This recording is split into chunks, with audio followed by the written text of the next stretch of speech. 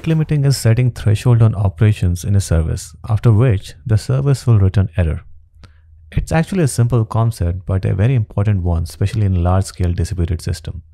Simply speaking, it is the amount of operations that can be performed in a given amount of time.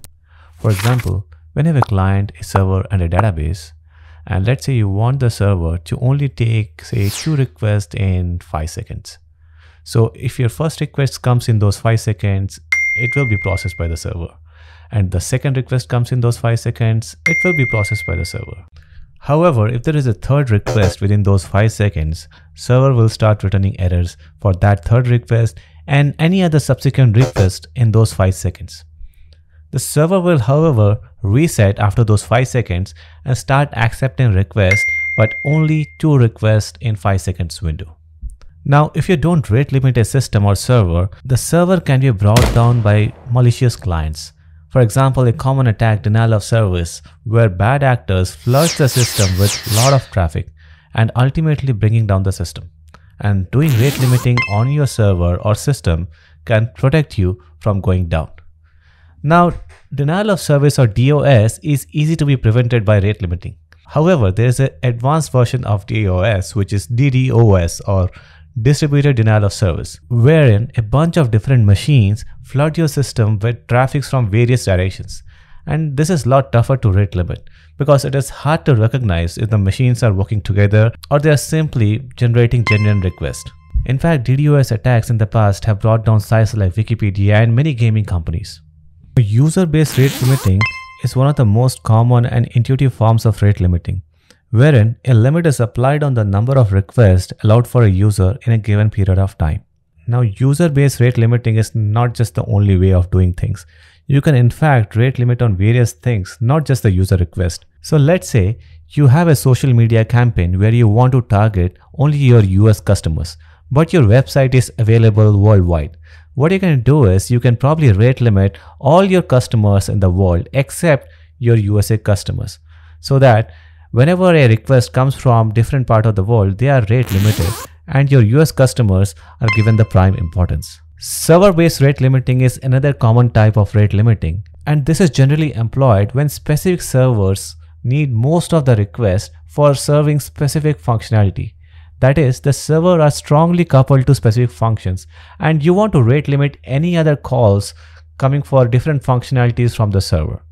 Now, when it comes to system design interviews in FAANG companies, I recommend you to at least have a high-level understanding of the rate limiting algorithms. And there are a couple of them with few variations. Window-based is the simplest approach to build a rate limiter, wherein you have a fixed window in which we cap the maximum number of requests in that fixed window of time. For example, say we are implementing a rate limit of 10 requests per minute, and you have each window containing a counter of 10. So if there is a new request that comes in at, say, 12th hour 1 minute and 45 seconds, it will be allocated to the window of 12 hour 1 minute. And if the counter is larger than 0, we keep on decrementing the counter and process the request.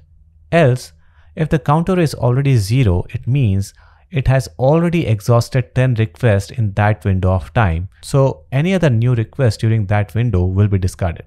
As you can imagine, the biggest shortcoming of this fixed window algorithm is that if the counter runs out at the start of the window, all the clients will need to wait for a long reset window that only resets when a new fixed window starts. And it can also potentially lead to a sudden burst of traffic near the boundary of the window whenever a new window is starting, because all clients will be waiting for the window to reset. Now, there is a slight variation of this algorithm which is called a sliding window algorithm, which is very much similar to fixed window except that it tackles the mentioned disadvantages here. In sliding window, you design a window which slides over the time. So whenever a new request comes in, it hits that window, and based upon some calculation or weight calculation on the number of requests which have been served during that sliding window period, the requests are accepted or rejected. Now, for system design interviews, you don't really need to know this in detail, but just know that there is a concept of sliding window which exists and tackles the disadvantages found in fixed window algorithms. Token bucket is another industry standard algorithm for rate limiting. It's just like you going to a cinema hall or movie theater and you got to purchase tickets in order to go to the auditorium and watch movie. Just like that, in token bucket, you have a bucket filled with tokens. And when an input request or packet arrives, we check if there's any token in the bucket or not. If there was any token left, we remove that token from the bucket and then forward the packet to reach its destination. However, if the bucket is empty, we simply drop the packet or request to the server. Now, after a period of time, which is also called as the refill time, the number of tokens in the bucket is increased by the refill amount. And over time, these refills will fill up the bucket to the maximum number of tokens. And so when a new request comes in now, the tokens are available and the requests get processed. However, if there are more requests, if there are bursts of requests and not enough token available, the requests are simply discarded. Now, another favor of token bucket algorithm is leaky bucket. Now, to understand leaky bucket, just imagine you have a tap and a bucket with a hole. The force of the water from the tap is variable in nature. Sometimes it is more and sometimes it is less. And the leak or the hole in the bucket ensures that the water comes out of the bucket in a fixed flow. So here, instead of tap, let's think about a client application that is generating data. And the bucket here is just a window or buffer. And the leak in the bucket is basically a gateway. So here, when the client sends a request or packet, the packet is thrown into the bucket. Since the bucket is leaking at a constant rate, meaning it transmits the packet or request at a constant rate from the gateway.